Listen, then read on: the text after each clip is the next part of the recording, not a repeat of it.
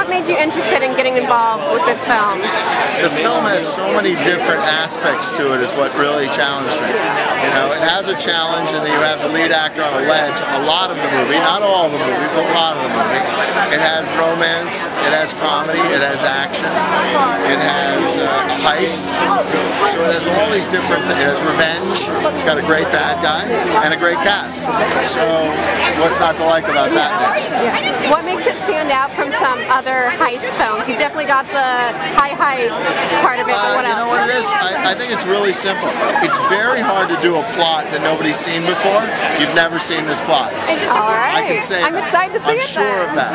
So that right there is really hard to do now. So many films have been made where you can sort of go, well, it's like that. This is like nothing else. And what about the cast you got together for this? How much say did you have in like who you guys cast? A lot. Yeah, we were really trying to pick a great cast, and we were able to put together great actors, accomplished actors like Ed Harris, and a whole slew of upcoming actors. So we really had a great balance.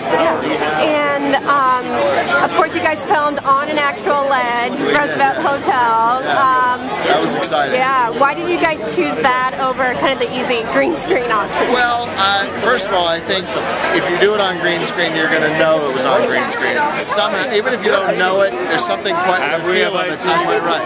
So we wanted to get up there, and we wanted our actors to experience that feeling because that translates onto film, and they felt it for sure.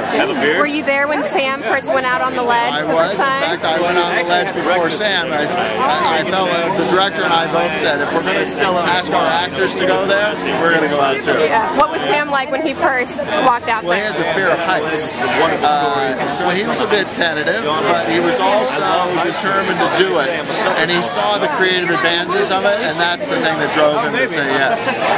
And other than when you yourself walked out on that ledge for this movie, what's the most daring thing you've done from a high height? From a high height? From a high height. Independent film? Really high up. I've climbed in Yosemite. I've climbed up 700-800 feet. So that was a thing called the Cathedral, and that's a pretty exciting, heart-pounding experience. Yeah. All right. Well, thank you so much. Thank you.